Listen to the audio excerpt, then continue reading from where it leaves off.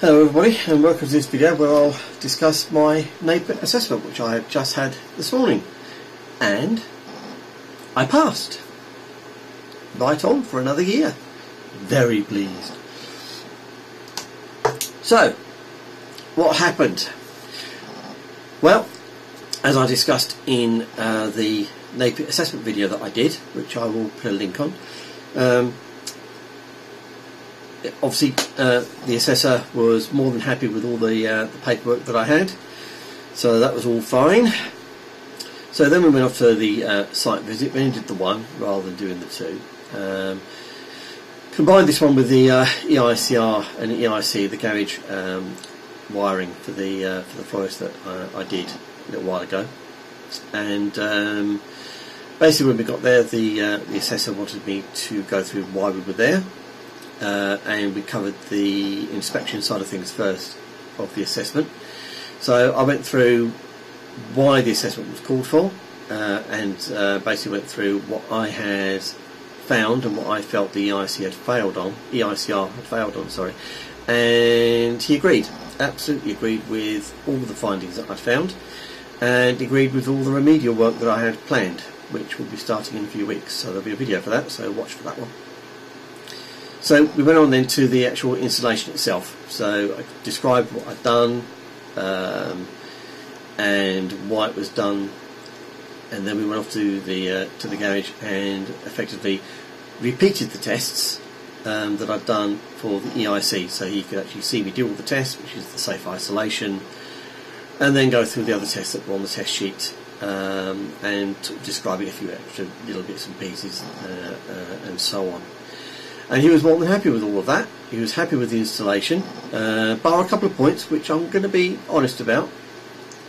He did advise, and it's perfectly fair, that maybe shifting the location of the RCD protection from the house to the garage would be a good idea, and I absolutely agree with that.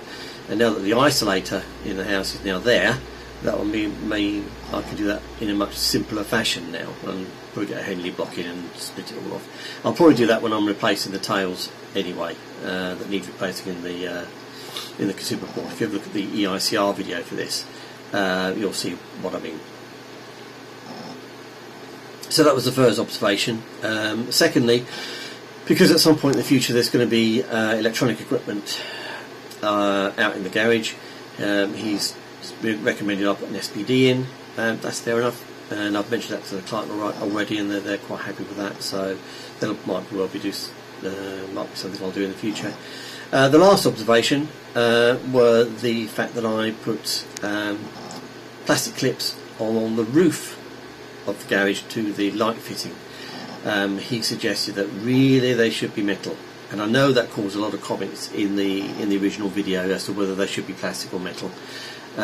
He suggested that they ought to be metal, so I will retrospectively do that when I go back to see the client next week and get those put in. But at the end of the day, all fine, all passed. He was more than happy with the work that I'd done for that job, more than happy that I knew what I was doing, happy with the test results, happy with all the EICR stuff, so I'm dead chuffed. So another year's assessment all done and dusted. So I just want to, coming up will be an EIC video for this particular installation, so I'll go through the paperwork for that. Then next week, as I said, I'll be finishing the EICR, which I couldn't finish because of this, and then I'll do a video on the EICR paperwork as well, and that'll complete this all off. So yeah, I'm dead pleased. If anyone else is coming up on their assessment, good luck. Hope it all goes well for you all. And nice and short this video. I just wanted to update it. So, and we'll see you on the next one.